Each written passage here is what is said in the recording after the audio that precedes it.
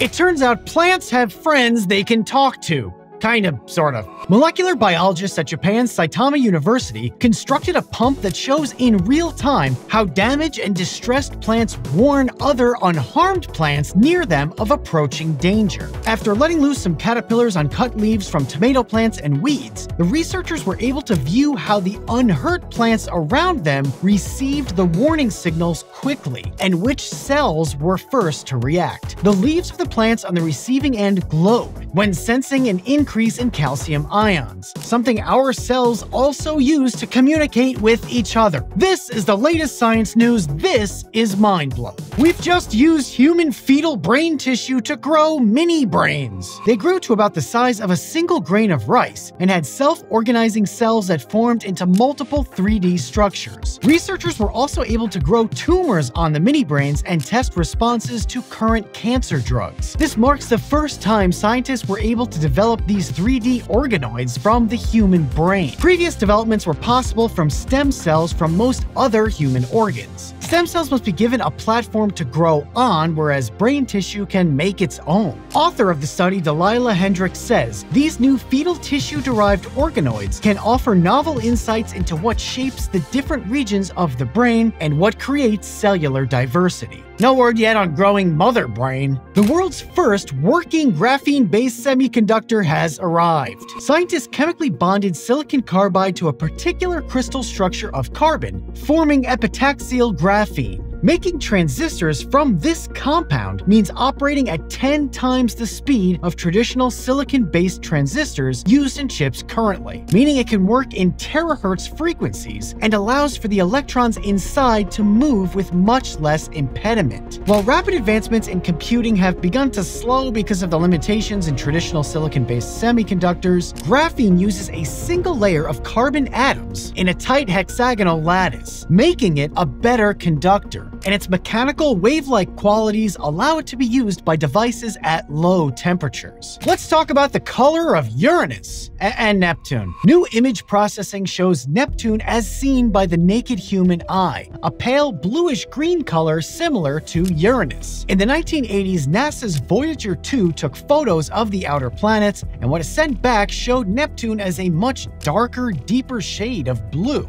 Incredibly different than Uranus, even though both planets share similar qualities such as mass, chemical makeup, and size. Now, University of Oxford researchers reprocessed those photos to show a vastly different Neptune, a hazy, pale bluish green. To explain the differences, the original Voyager 2 took photos at an enhanced contrast ratio to show atmospheric details otherwise hard to see, and the color balancing made the planet appear a deep blue. Man, if you're feeling hostile, just sniff a woman's tears. A study at a Weizmann Institute of Science in Israel has found that smelling a woman's tears diminished the feeling of aggression in men, which led to less aggressive behaviors. This process in mice is known as social chemosignaling and was less understood in humans until now. When tested on men during an aggression-evoking game and then retested in an MRI scanner, revengeful and aggressive behaviors dropped by over 40%, and the prefrontal cortex and anterior insula, the two aggression-regulated brain areas, were not active in the tear-sniffing men, as opposed to the men who only smelled saline solution. Importantly, this alters the preconception that emotional tears are solely human.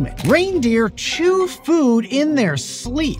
Researchers at the Norwegian Institute of Bioeconomy Research attached metal electrodes to 4 captive reindeer and monitored them using an electroencephalograph for the next several days. The EEG found through brainwaves that the reindeer were in a light state of sleep while ruminating, and this is thought to be a sort of animal recharging. They also found that the longer the animals ruminated, the less they needed any extra rest later on. This is especially helpful in the summer months when the reindeer spend their time eating in preparation for the longer winter months when food is scarce. In Rosie the Robot from the Jetsons news, here's your real robot housekeeper. Mobile Aloha, a whole-body, low-cost teleoperation system, is able to clean, cook, and open and close cabinets. magnets. This system uses a mobile base and whole-body interface coupled with supervised behavior cloning and co-training to learn mobile manipulation tasks with a success rate of up to 90%. All of this results in the mobile Aloha being able to autonomously do more complicated tasks, like putting away heavy cookware and rinsing out a pan in the sink. It has 2 wrist cameras, a top camera, and can even give high fives. At a $32,000 budget, including onboard power and open source software and hardware, the team hopes to reduce the overall footprint of Aloha and give the 2 robotic arms more movement freedom to reach lower surfaces. It's time for liquid magnet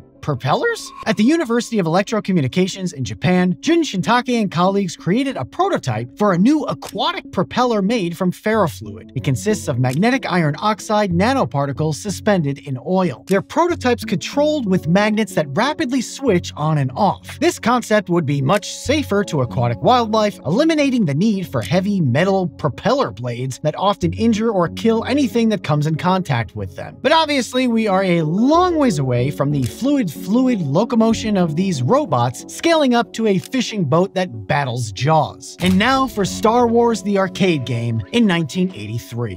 Mindblow is a Patreon-supported program, so join us. Thanks. Bye. Aim for the tops. Pick in the cutouts. Use the force. It's coming too fast. It's way, it's way. My shields are gone. All right, I'm going in.